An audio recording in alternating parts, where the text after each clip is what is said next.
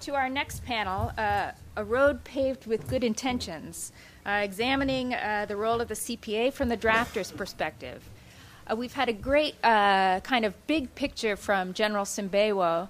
I think we're going to move now to a number of people that worked intensively with General Sumbeiywo during that period, get into some of the granularity of what went into this process.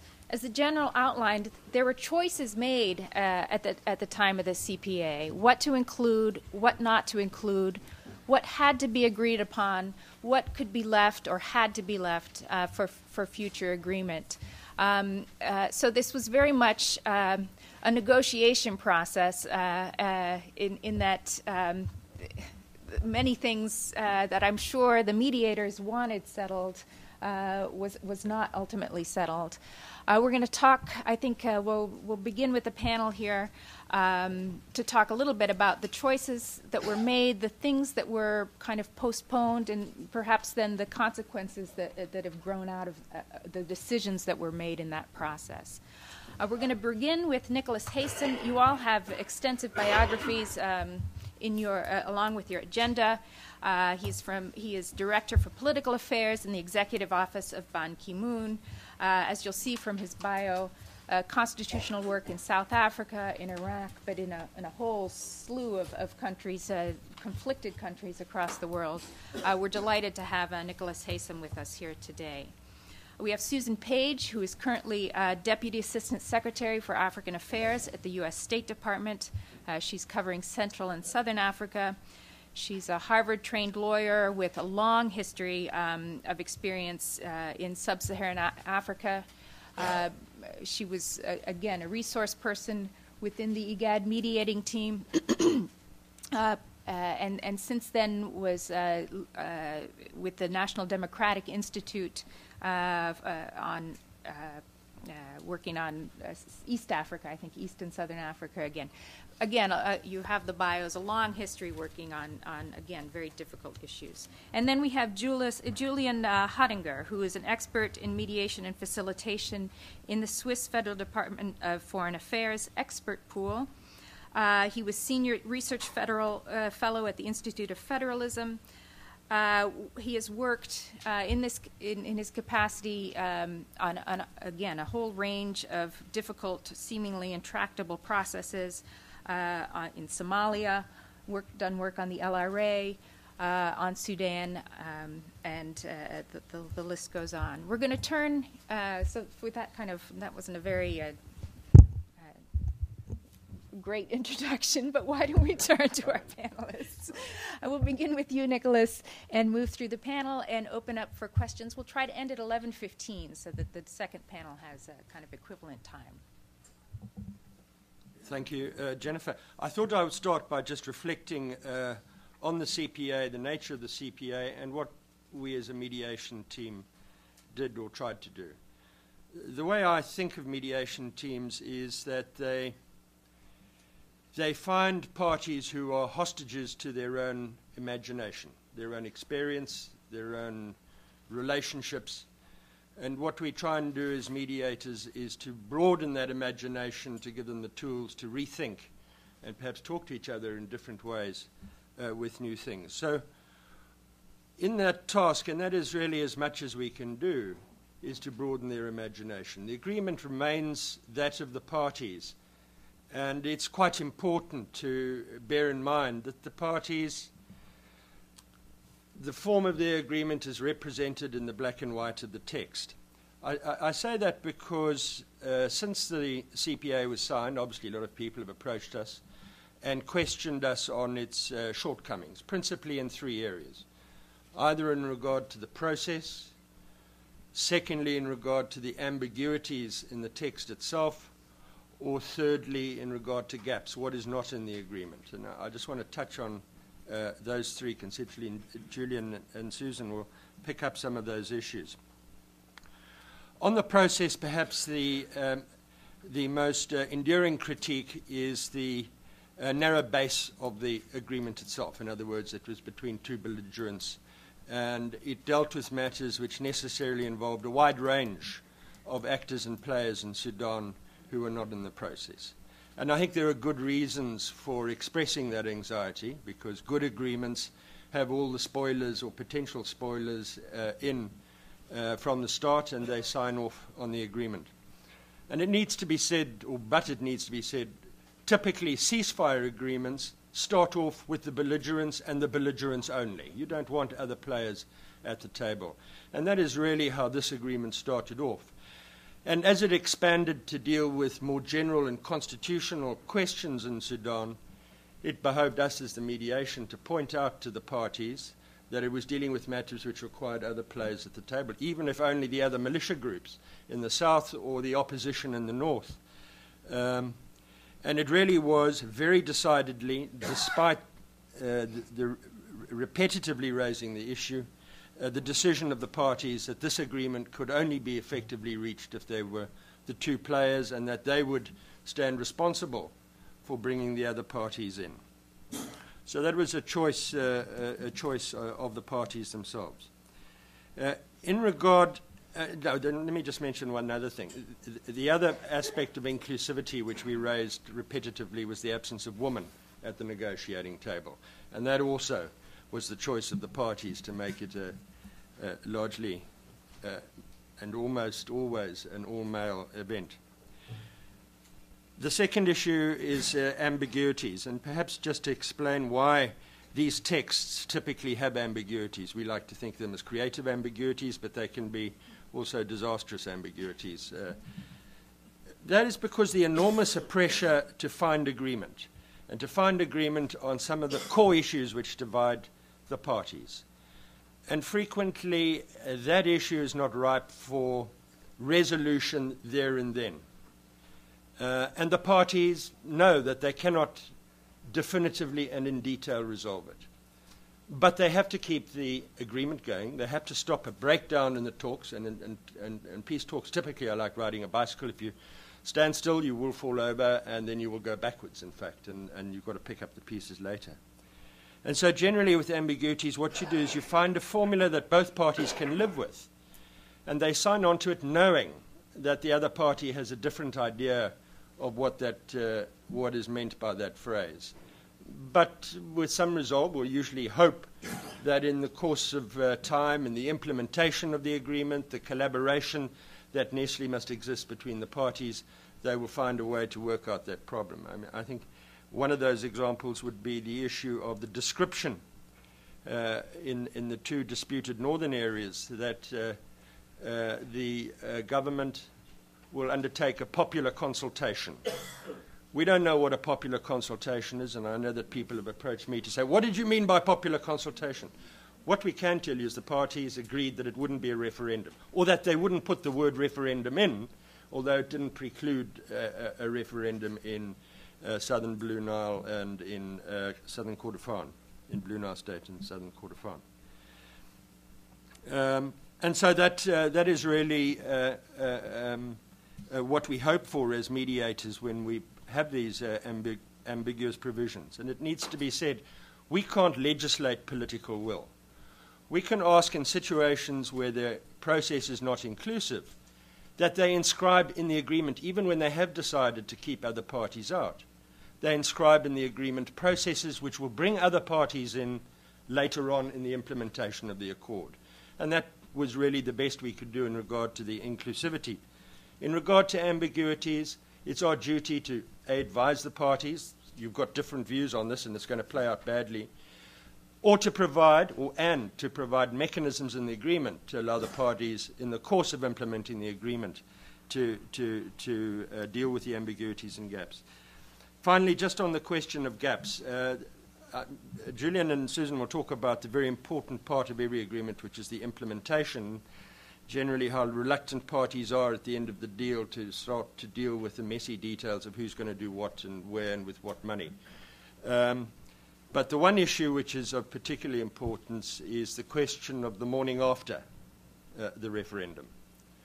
It is perhaps the most volatile moment that we will find in Sudanese history, if I can be speculative.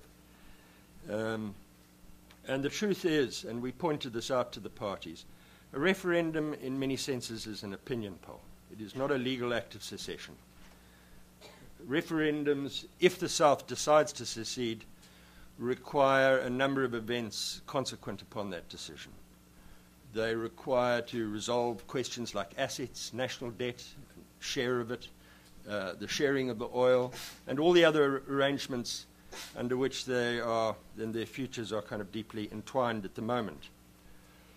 The truth is that the parties were unwilling at that point to negotiate the post-referendum consequences, and perhaps understandably, because the mere fact that they had agreed to this process, relatively unique in Africa, which is a consensual division, as it were, consensual divorce, just in response to a previous question, I think African leaders set their face against unilateral declarations of independence. But where it's a consensual process, there's no and shouldn't be any opposition.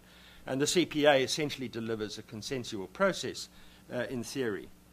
So it's just to sort of really emphasize that in regard to the referendum, there are a number of issues which have to be organized. Last week in the New York mini summit, the parties were quite clear in agreeing to the referendum, to hold it timeously and peacefully, to abide by its results, give effect to its decision, and to plan for the consequences publicly.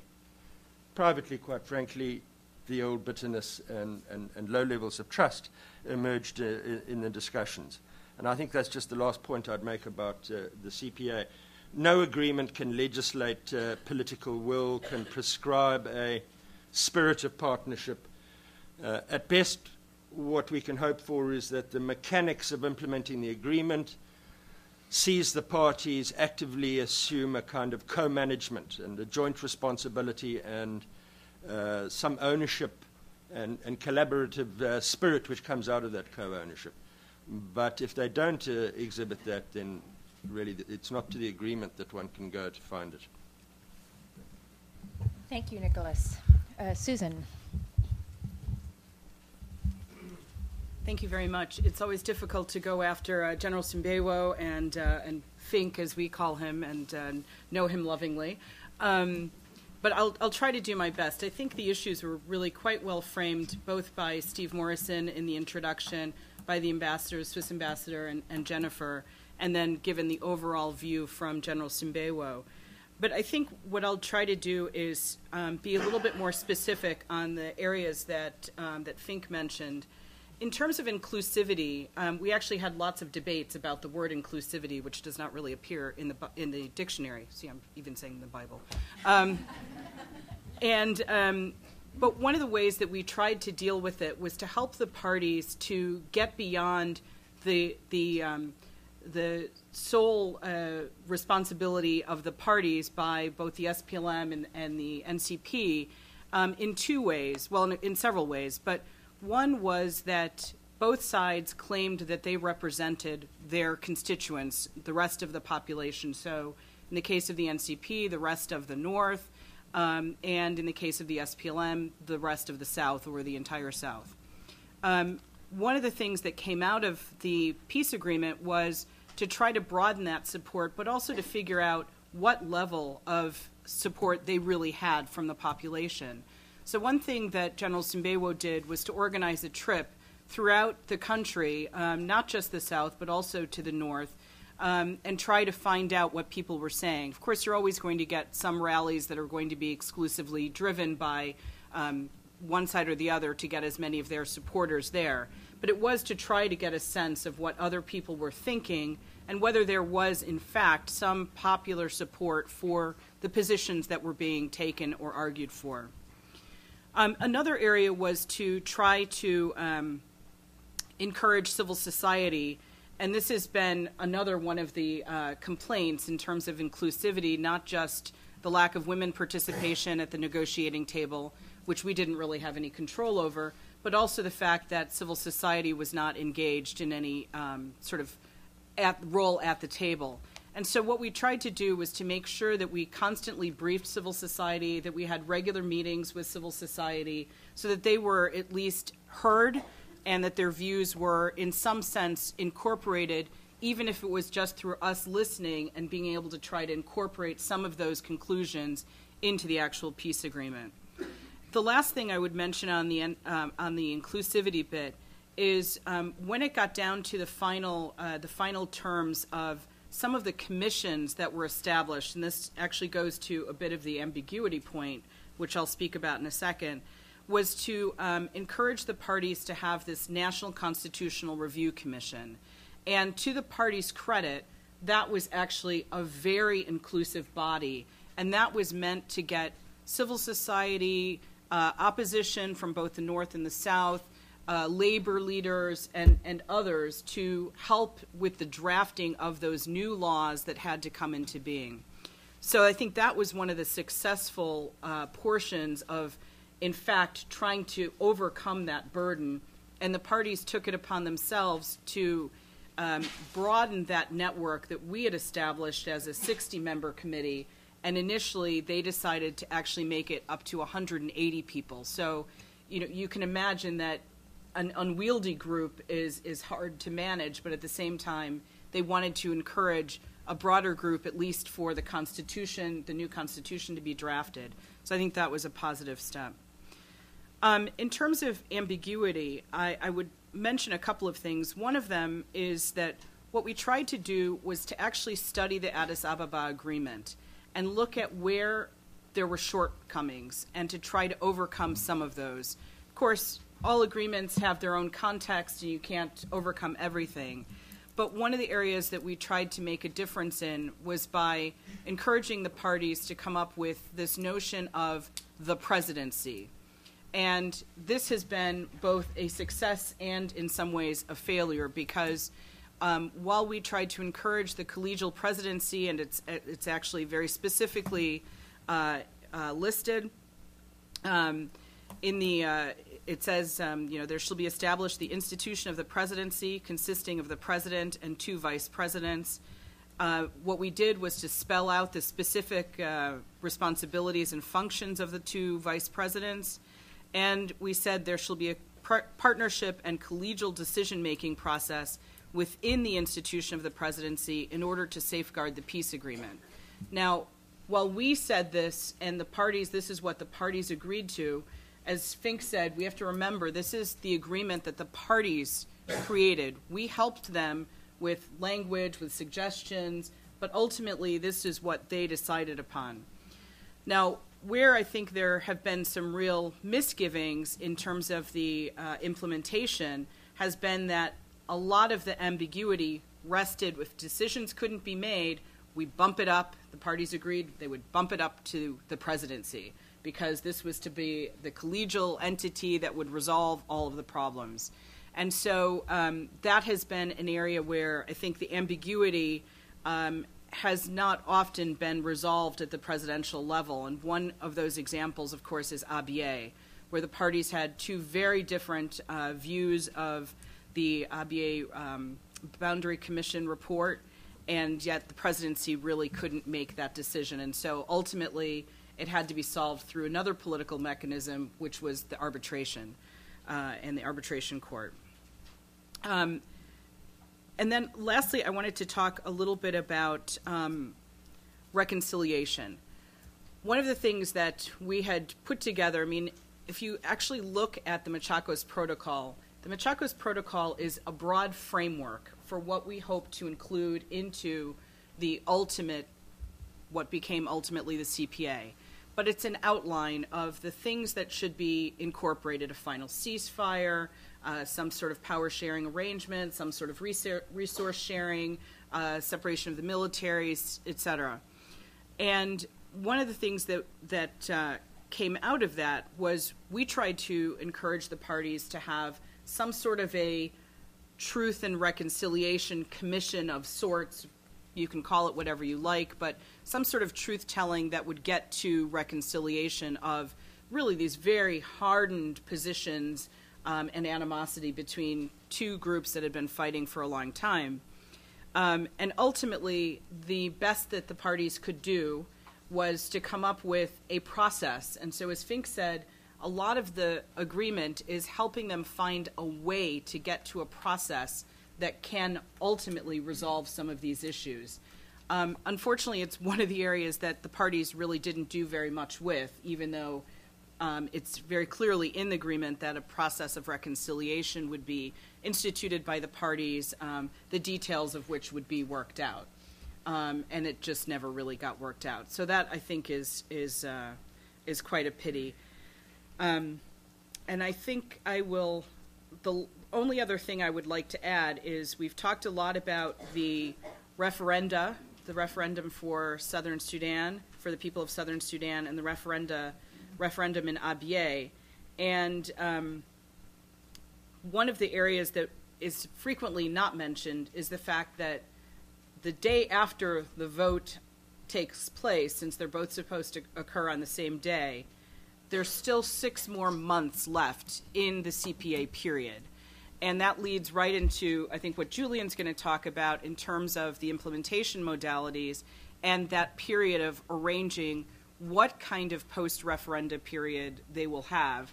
On what kind of basis will the CPA be the basis? Will they create some new model? Whether it's unity or secession, will there be some of the clauses of the CPA? Will they continue in the north? Will they continue in the south? You do have two constitutions, and each state has its own constitution as well. They're interim until the referenda occur, but that hasn't been discussed much, although we talk a lot about the other modalities that have to be worked out. So I think I'll stop there. Thank you. Thanks, Susan. Thank you, Jennifer. Good morning. I must say it's a pleasure to be here 5 years and a half later and thinking about what we did then. And it's especially a pleasure to see General Sumbeiywo, Fink, and Susan again. Our paths have crossed off and on, but it's the first time that we're sitting down and probably looking back at the CPA and thinking about what we did do then and how we did do it. I must also admit that we discussed what we were going to talk about last night, and I went home and went to bed and woke up all of a sudden at about 4 in the morning, and my goodness, all of it came back like a flash all of a sudden. Remember the best moments, remember the worst moments, and to tell the truth, still wondering what we did do right, what we did do wrong, and to what extent we could have done better. And it's probably a weight that a mediator carries to the end of his days. There's this notion of, we did something, we thought it was the best then, is it still the best 5 years later on? Well, we can question it. And to a certain extent, I think we have to stick with the idea that we did at that moment what we thought was correct, the best, and at the same time with the parties, or to a certain extent for the parties, hoping that it would help them. What I'm basically going to mention in a few minutes, and I do have a lot to say, I must admit, is probably talk about the implementation, because it is the element right now that influences the next steps. We got the peace agreement. It was signed. To tell the truth, we had the peace agreement already back on the 26th of May 2004, and on purpose, we prolongated the process for a while.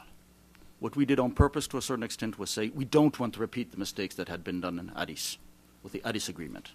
And what we want to do is we want to consolidate that implementation. And we took another 6 months negotiating the implementation. And a lot of people were surprised. They were saying, but my goodness, you've got the protocols. Well, what's the use in negotiating this implementation? Let's get the protocol signed, and then we'll see what we do next. And we were conscious that the parties were still marked, or if you prefer, traumatized, by the Addis experience.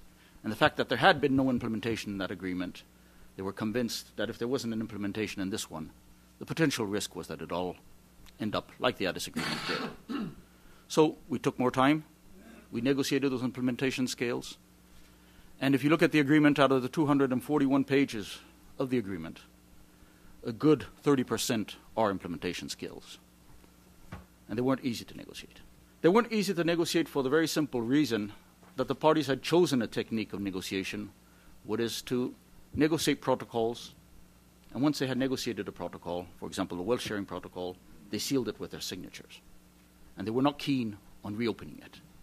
So, of course, what we had by the end of the negotiations were a series of protocols that had been negotiated in sequence.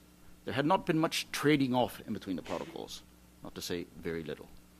And once we had to go look at the implementation, we found ourselves pinned down with the details. What were the details exactly? How had they been understood by each party? To what extent did they understand the same thing? To what extent could they agree on what they had understood? And to what extent could we keep them focused and trying to figure out how to do the implementation without necessarily starting to unravel everything? And it was a hard time. It was a hard time also because techniques change. When you negotiate implementation, you don't negotiate it the same way you negotiate the rest of the agreement. And you've got to bring more people on board. You've got to work on it differently. You've got to get the parties to stay focused on what is the implementation. And at the same time, not find yourself caught in a game where there's a tendency of saying, let the other side implement, and then we'll see what we implement. And always, to a certain extent, saying we're not responsible for what's being done, and let someone else be held responsible. But I think the negotiations on the implementation did bring about one positive aspect. And this was an aspect in which the parties really took possession of the document. They probably possessed it about 70, 75, or 80%. But after the implementation, it was their document. And to a certain extent, after having looked through it, worked on it, and drawn the implementation models, they had the feeling that they possessed it and it did belong to them. And they were conscious that there was still a lot of work to be done. Within the implementation, the difficult element were the protocols. We had content beyond what you can imagine. In peace processes, what happens quite often is when you discuss and you negotiate, you can still dream. You can imagine things. But then when it comes to looking at the implementation, you've got to concretely say what is going to be done, what can be done, and how can it be done. And it's a sense of reality that's brought back on board. And to a certain moment, or in certain occasions, for the parties it's a shock. It's a way of saying, well, now we have to concretely look at what we're going to do and how we're going to do it. And I think the implementation in that sense probably was a shock for the parties. But above all, what we had difficulties in handling, when we look back retrospectively, was the mass of information. Just the quantity of information we had, the richness of the protocols, and to a certain extent, how do you sequence them in such a way that there's some form of logic. And what we were obliged to do was to establish an implementation matrix that had to look at each protocol individually. What had to be done in the Machakos protocol, the first one signed in July 2002? What had to be done within the security arrangements, which was not a complete protocol that had been signed in September 2003? What had to be done within the wealth sharing, protocol that was signed in January 2004? And finally, the three conflict areas, Abyei, Kordofan, and the Southern Blue Nile, not to mention the power sharing protocol that was signed in May 2004. All of this had to be combed through, looked into, to a certain extent, analyzed, and shared out. What we did find ourselves with was, as Fink mentioned, a lot of creative ambiguity. We found ourselves also confronted with, to a certain extent, parties read their agreement differently. And to a certain extent, if we hadn't combed through this document, we probably would have had more problems with the implementation later on than we did already then when we were trying to establish the matrix. I also think the problem we came about was the problem that we had a lot of principles. A terrible lot of principles in the documents, but not always a clear way in which they had to be applied and what they should be applied for. One of the most difficult elements was when we were working on security issues was the joint integrated units. These units that are combined forces made up of the Sudan armed forces and the SPLA that were supposed to coordinate their activities and at the same time be responsible for certain sectors of security in certain defined areas. These joint integrated units, due to the difference of perception, have never worked. They've been put together. To tell the truth, they sit in camps, one next to the other, but they totally ignore each other. They sit back to back and just don't fulfill their mission as they should be fulfilling.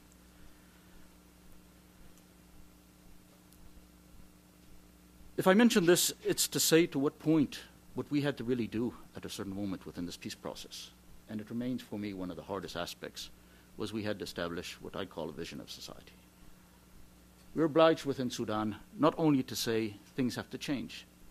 We can aspire to some federal model or some form of a democracy, but we also had to say things have to change fundamentally. And what we have to do is we have to establish a vision of Sudan where we're looking 6.5 years down the road, and we're saying we're going to try for unity, and if we can't manage for unity, we will have to accept that there might be separation, a separation that will take place through a referendum. And this was the hardest task of all, without doubt. Now, these are just running from one element to the other, going along quite quickly, to tell the truth. But I would like to insist on one last aspect before I give back the floor, and that is the aspect of saying we mustn't forget the CPA had a precise mission. The CPA's mission was to say, it's to stop the war. The CPA's mission was to say, we know what we will do the next 6 years and a half, and then it's for the Sudanese to decide what they think will be best. This option today is heading towards its final stage.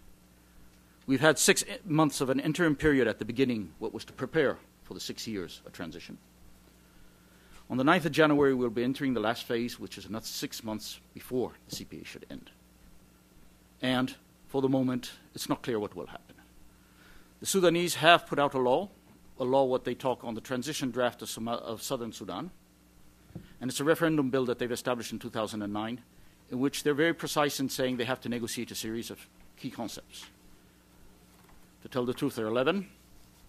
The first one being nationality, the second one being currency, the third one being public service, the fourth one, position of the liquidated combined units, that is the famous joint integrated units I mentioned, the national security and intelligence, the international conventions and agreements, the liabilities, the oil fields, its production and transport, contracts and environment in the oil fields, water, and finally, ownership.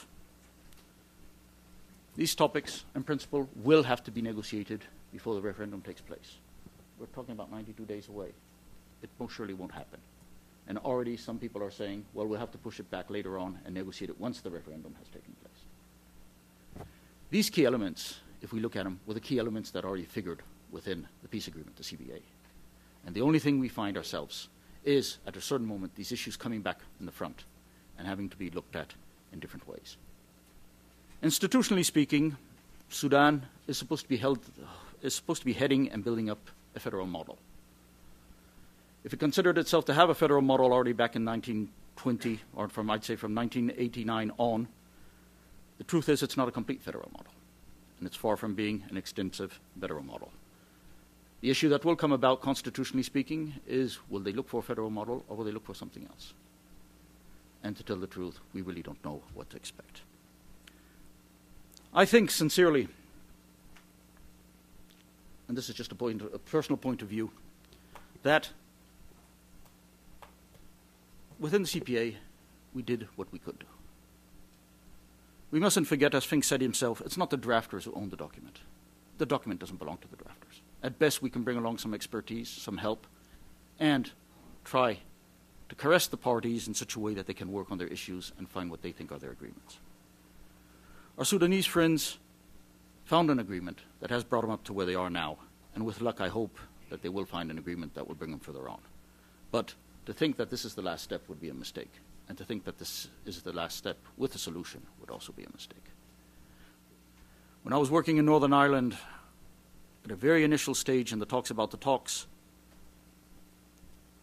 we were sent there to stop the violence already then, and one of the problems that came about was the problem of saying, will these people be able to agree amongst themselves or not agree amongst themselves? And we had got into a solution where we said, well, the aim is to stop the violence, and we'll probably have to wait a generation. That generation mark still is there for me. And quite often I think peace processes bring about answers. They continue to have to be worked on. They bring more answers. And to a certain extent, you need to give time to time before you can say if it's a success or not a success. So that's where we probably stand today. I've talked my 9 minutes, so I'll stop there. And I probably just would end with a joke, what will kind of give a bit of a pragmatic insight about all of this. Poor Susan has heard it more than once, so I'm sorry about it. My son, he's a young man now. He's quite a big boy. But when he was very small at school, they asked him what his parents used to do, or did. And he said, my mother, well, she's a school teacher. He explained where she taught and what she taught. And as for my father, well, he's got a strange job. He goes to these faraway countries where people fight, and he tells them not to fight. But no one listens to him. So probably you shouldn't listen to me either. Thank you. Thanks very much to all of you.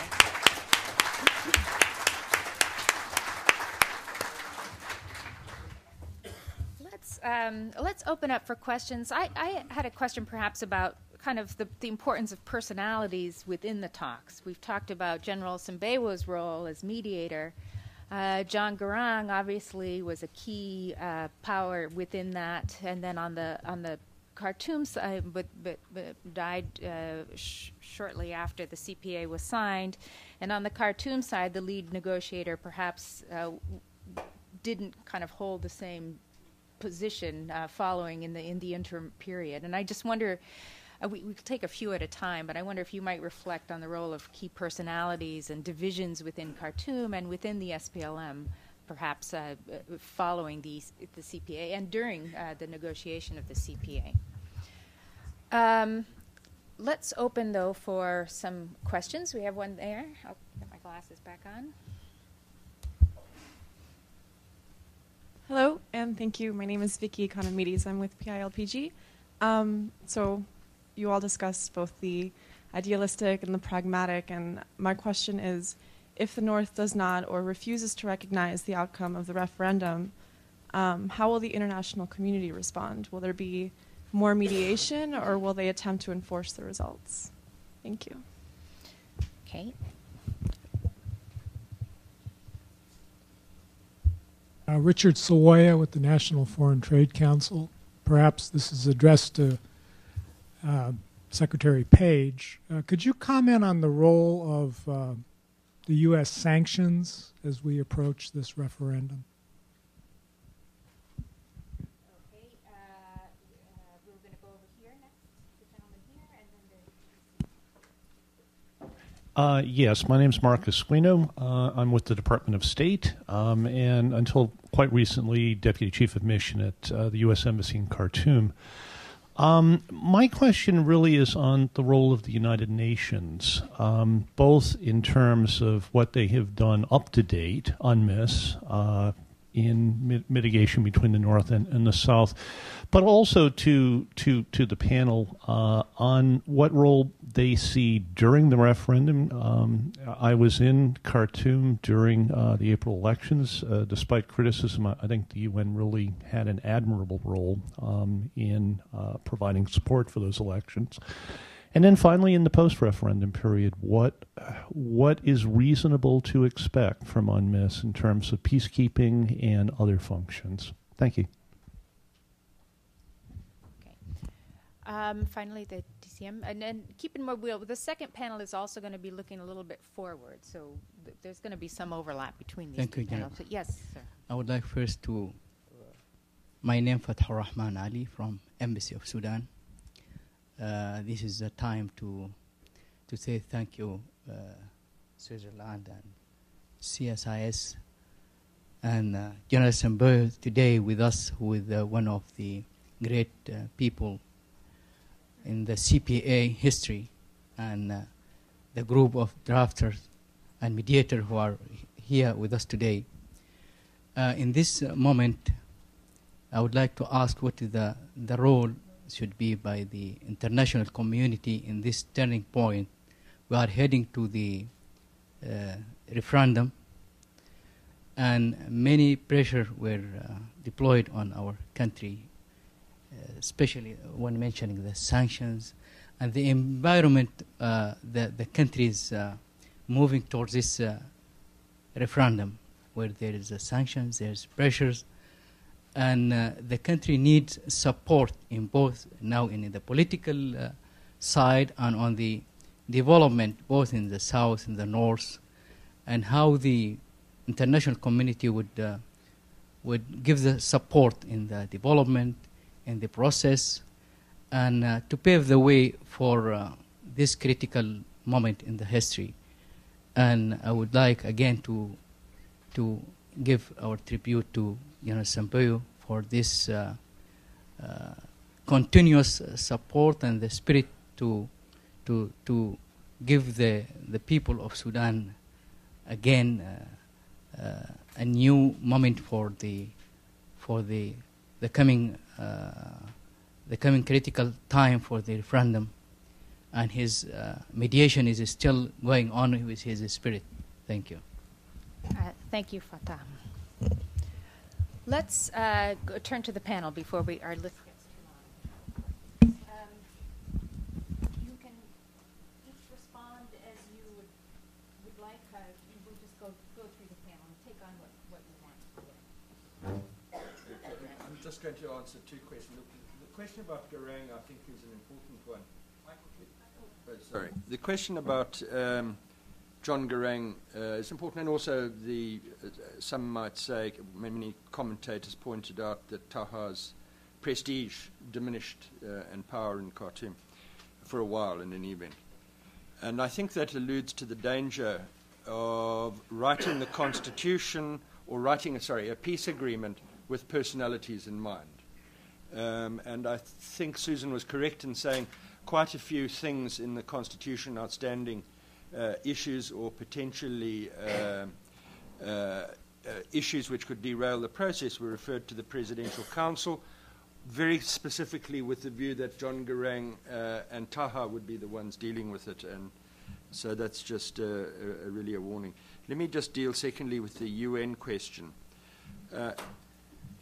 When we started drafting the agreement, and you can see it in the Machakos Protocol, it was considered that the Evaluation and Assessment Committee would play a driving role in chivvying the parties up to implement the agreement.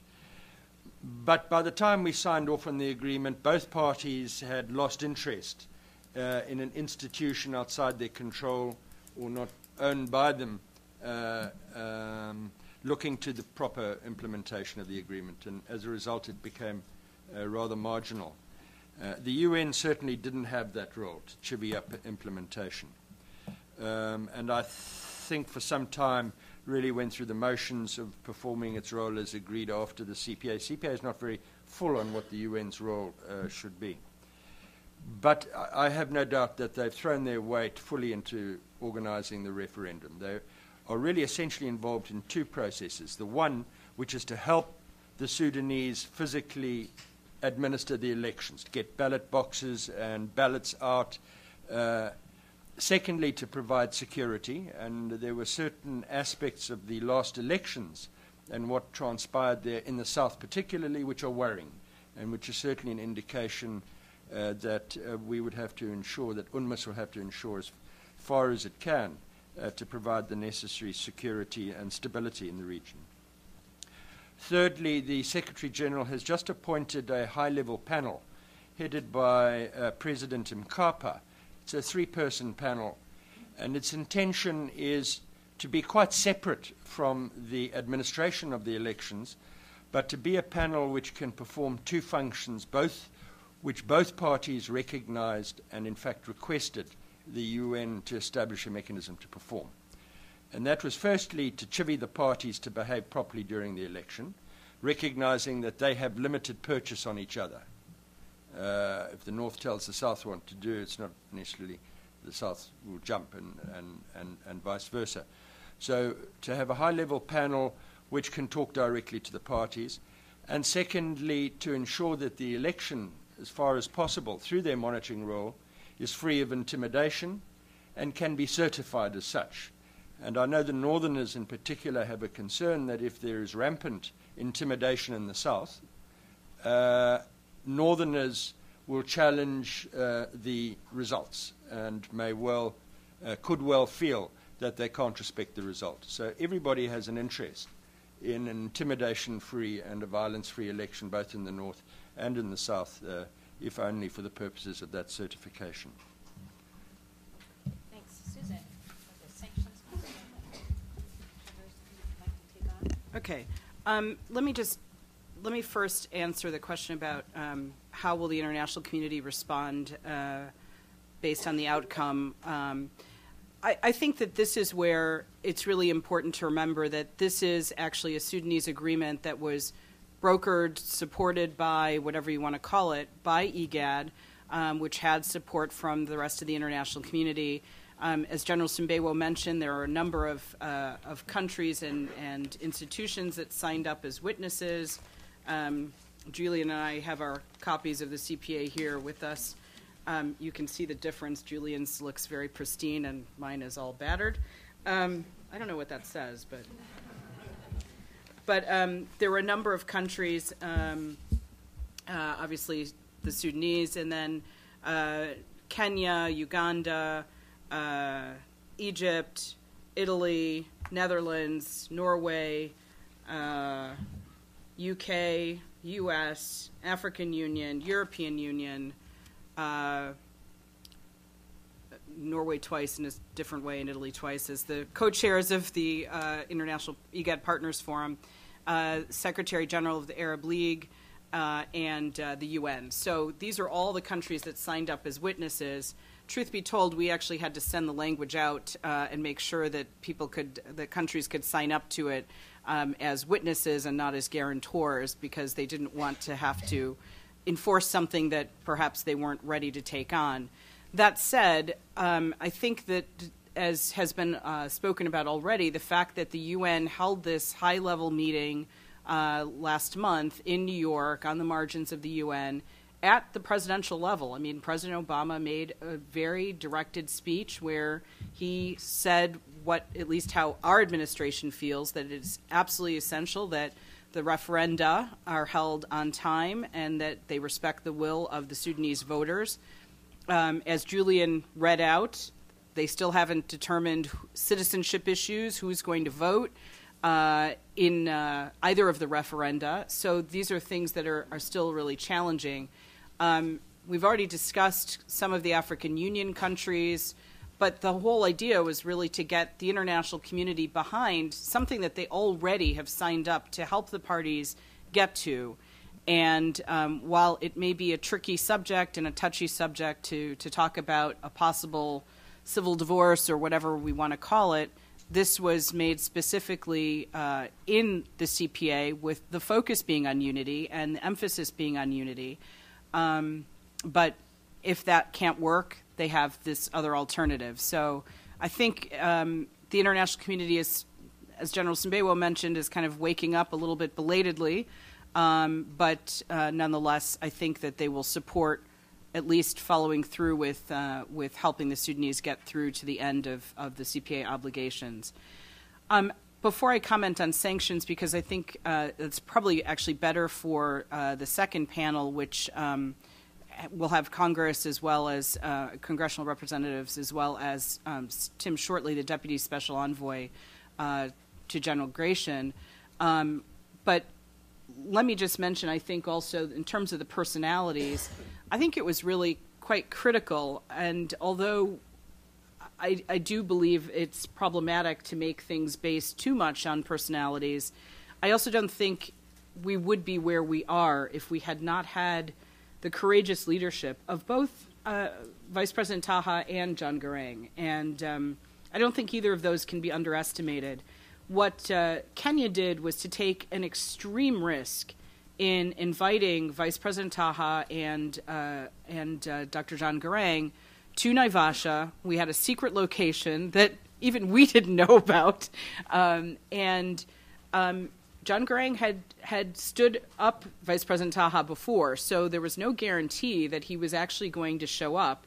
And Vice President Taha waited for several days before we finally did manage to convince, we all collectively, 4 days before Dr. John Garang showed up in Naivasha. And but they had an amazing relationship. They figured out how they could work out their own issues and their own deals to take into account, look, my constituency needs this. Okay, my constituency needs this. How can we work that out so that I give you something, as General always said, something you can live with, not your maximum position, but can you live with this? And I don't think that we would be in this position if we hadn't had that unbelievable dedication. And once the two of them came together, really we took a much more backseat position, and the parties themselves really drove the process from that point forward. Two quick things, though. One, I would say, in terms of UNMISS, just to add on to what Fink has said, there are two additional bits.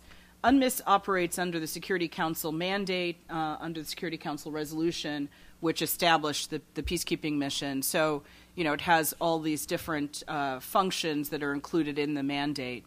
And then maybe, Fink, you want to add a little bit about former President Thabo Mbeki, who's also leading up sort of this implementation panel, which is helping the parties. And then just on sanctions, this is an issue. We can have the debate about whether sanctions are effective anywhere, but this is something that my government has put in place, and they have been in place for some time. We know that it troubles the Sudanese and others, but I don't think that that's going to change anytime soon. But I'll let the Special Envoy's office and the second panel address that. Thanks. Julian, excuse me. Yeah, I'll probably come back to the issue of personalities. When you're being trained as a mediator, you're always told you've got to make abstraction, or you've got to ignore the personalities. And you must never build your agreement or any form of negotiation around personalities. But the truth is, you've got no choice. You might want to build up a process in which you'll say personality shouldn't be that important, or eventually if personality should disappear, they can easily be replaced by someone else. But the truth is that you can look at any process that has taken place in the last 20 years, and the figures and personalities come about. Now, some personalities change during the process. Some personalities might disappear during the process. But the truth is you find yourself always confronted with the issue of personalities and how you're going to deal with them. Now, you can have personalities who can be excellent leaders, or guerrilla leaders if you prefer, or fighters, or run organizations in combat. And when it comes to mediation, they're not that great. You can also have other commanders that are excellent fighters and to a certain extent might be good mediators too, and know how to negotiate. But it doesn't mean they're excellent at the implementation at the end of the day. And so what you find yourself quite often with is personalities at certain moments, according to the phases you're going through, that have their importance. But it's rare that a personality you can say from A to Z has been the common person that has carried things forward. But that's worth what it's worth. Let us take a quick round of quick second round. We'll take maybe 2 or 3 maximum, and we'll keep them short. Yes, the gentleman here.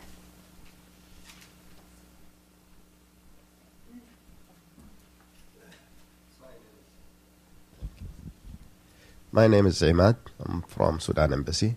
My question for Sumbeiywo. How can you describe the role of the United States in positively or negatively in supporting the SPLA military, supporting the SPLA and the South and training, and while imposing sanctions against the northern Sudan? Okay, and Mike Phelan from the Senate Foreign Affairs Committee. Good morning, Mike Phelan, Senate Foreign Relations Committee. My question goes to the 3 of you as experienced negotiators. If you could inform us from your experience to what degree this brinksmanship is the final necessary element to move to conclusive decisions by the parties. In this case, we're looking at 100 days, and there are others counting it down day by day. And yet we still, as you just mentioned, have not concluded some of the essential decisions on the way to the referenda. Have the parties, in follow-up to that, have the parties already decided what their path is going to be, regardless? Thanks.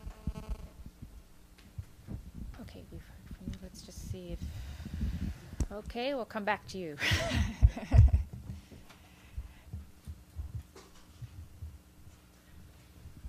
Abdul Karim Usman from the Royal Military College of Canada. Given the volatile situations that everybody is describing, how much control does Juba has over SPLA forces, and what's their view of Khartoum ability to control their own, given what we hear about the disasters that would happen after the referendum? My question might be addressed to the General. Thanks.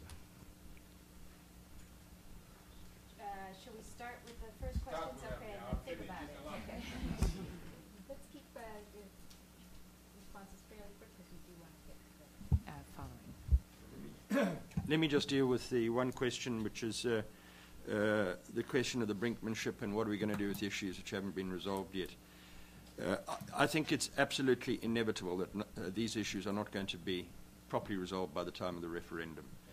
But the South has made it clear that they have insisted and are insisting that the elections be held on time.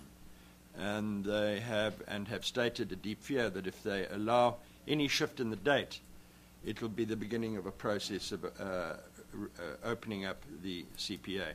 And so from their perspective, they'd rather say, let's have the referendum and then continue with the resolving the rest of the issues which have to be decided. Sorry, I was asked a question about UNMISS in the post-referendum period. I would like to say just two things. Firstly, I think it's inevitable that the United Nations, and not just UNMISS, I think the entire system, including the development arms, are going to necessarily be involved in the South. And I say that regardless of the way in which the South votes. I think the South really does need capacity building and needs all the assistance. But having said that, I think the Northerners have expressed the view that they also need some assistance and that there shouldn't just be a process of concentrating on the South and just abandoning the North. There are real issues. And just noticed that today we haven't mentioned the D word at all. We've conducted this entire conversation without referring to Darfur. That might be one of the issues when I spoke about gaps that were deliberately left out of the agreement. The mention of the D word was certainly one of those. Okay, just to follow up a little bit on Fink's mention of Darfur, one thing in terms of maybe partly brinksmanship, but I would just say that we were specifically asked not to deal with Darfur in the CPA, which obviously makes it not a comprehensive peace agreement. And as has been mentioned in numerous think tank pieces, peace, P-E-A-C-E, in pieces, P-I-E-C-E-S. So, I think this is just a reality. I mean, we have the Eastern Sudan peace agreement. We have Darfur, what one thinks about the Darfur peace agreement. We have the CPA. So, we are constrained by what we're allowed to do as mediators or supporters of a process. I agree also with Fink that I think at the end of the day, in terms of brinksmanship, I mean, there were a number of times during the CPA negotiations. I mean, it's already been said that the timing was right, but it was ripe for resolution. And I think for a number of reasons that were really mentioned in Steve Morrison's setting the stage and then Jennifer's introduction, where you had really a combination of events all occurring around the same time. Nonetheless, there were still moments when clashes flared up, even though we had a cessation of hostilities, or where events took place, and our colleagues here all remember suitcases just kind of going down the hallway, and we were suddenly informed that one side or the other side was leaving. And so brinksmanship was, I think, always a part of the negotiations, and I think that, now that the issues are so serious and so real, they're going to be there again. In terms of the U.S. government support of the SPLA in terms of military training, while at the same time having sanctions on the North, I think we have to be realistic about the times that we're living in the United States. There have been a number of conferences talking about Sudan and what can be done. It's vital, I think, that we have had the role of the international NGOs and whatnot, keep people informed and on their toes. But at the same time, it has also constrained, I think, the space. And as everyone knows, it's been very difficult to figure out where the U.S. should be coming down on, where the General already mentioned the ICC indictment. We end up spending a lot of our time on should Bashir have been invited to Kenya? Should he have been invited to Chad? Should he have been received? We're not signatories to the Rome Statute. I mean, all of this is a little schizophrenic. So, but at the same time, we've had a long role of engagement with the South, and sanctions don't apply in them. So, I'm not trying to make an excuse, but I think we have to deal with the reality that's in front of us. And I think a lot of people took a tremendous hit, if you would say, in the from the U.S. administration, both past and present, for wanting to actually deal with the government in the north, and others saying we should never deal with this government because they've been accused of genocide. So it has been a tough situation to navigate, and I think that has put successive special envoys in a very difficult position as well. Julie? No? Okay, well, then let's turn to General. Oh, okay. Last word. I don't think it is the last word. Jeff, before I answer your question whether SPLM, whether government of Southern Sudan is in charge of the SPLA or whether the North is in charge of SAF, I want to say this, that although these eminent persons are being referred to as drafters, they just are not really drafters. They are mediators in their own right. They represented, and I think they did more than just draft. I'm trying to tell you that they were able to engage the parties. They negotiated with the parties as mediators, and therefore I think you should not go with the notion that these people are just people who drafted things with the parties. They had to get positions from the parties and mold them and help them. And they are not the only ones. Charles Snyder here, from the Troika side, were doing their own mediation too, in one way or another. And quite a number, the Norwegians, the Italians, of course, the ICAD people themselves. So let's make no mistakes. I mean, we provided the leadership, and this was we even made ourselves a secretariat, which we didn't. There wasn't anything like that, but we did make ourselves a secretariat that ran the process. So I want these people are more than just drafters. They were more mediators too. As far as the issue of, remember, I don't live in Sudan. I live in Kenya. So if I tell you anything about control or no control, it's just from my perspective, from perception. It's the way I see it. Yes, I think both sides are in control of their armies. But from what we've seen in the past in Africa, no political power or political system is totally in control of an army. And so the army can run amok, and there is no way you can stop it. The SPLA can run amok, and there is nothing the people in Juba can do. SAF can run amok, and there is nothing people in the north can do about it. It's just that the army has to be loyal to the authorities. But there is no way you can control them. You can tell them, do this. Yes, they will do it. But what happens if you get people who believe? And I think on both sides, there are elements that could easily be loose cannons. Thank you. Thank you, General. On that ominous note, let's bring this panel to a close.